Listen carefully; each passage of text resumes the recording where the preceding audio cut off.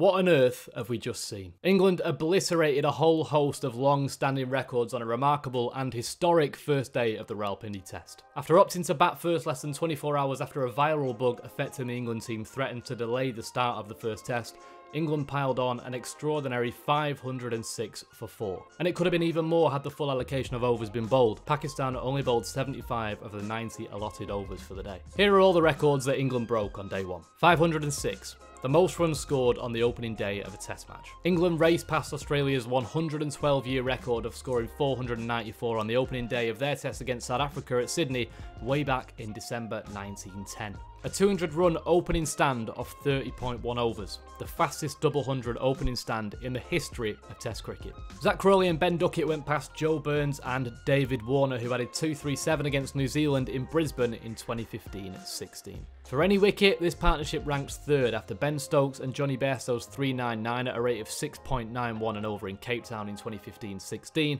and Matthew Hayden and Adam Gilchrist 233 at 6.88 against Zimbabwe at Perth in 03-04. 110, the highest strike rate for an England Test opening centurion registered by Zach Crawley, whose 86 balls were also the fastest by an England opener. Ben Duckett's strike rate of 97 has him fourth on that very same list. 4 hundreds on day one, the most hundreds scored by a single team on day one of a test. 233. England's highest opening stand in Test cricket since the 2004 Boxing Day Test, when Andrew Strauss and Marcus Trescothick shared a 273-run opening partnership. 80, 86 and 90.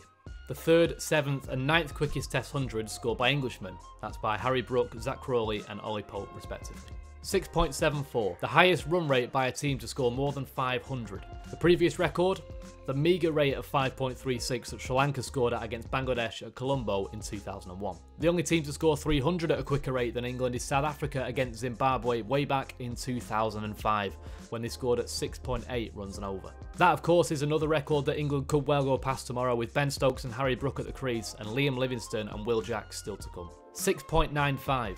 The highest economy rate by a bowler to take 2 or more wickets in a test innings. That unfortunate accolade currently belongs to Pakistan Test debutant Zahid Mahmood. 24. The most runs in one over scored by an Englishman in tests. Harry Brook sent 6 successive deliveries from Saud Shakil to the fence en route to his maiden test century. 108. The highest test score for an England wicketkeeper in Pakistan for Ollie Pope. And finally, 64%.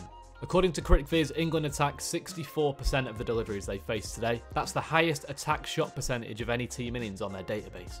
In conclusion, Bazball. Works in England, works overseas. That was carnage. I wonder what day 2 has in store.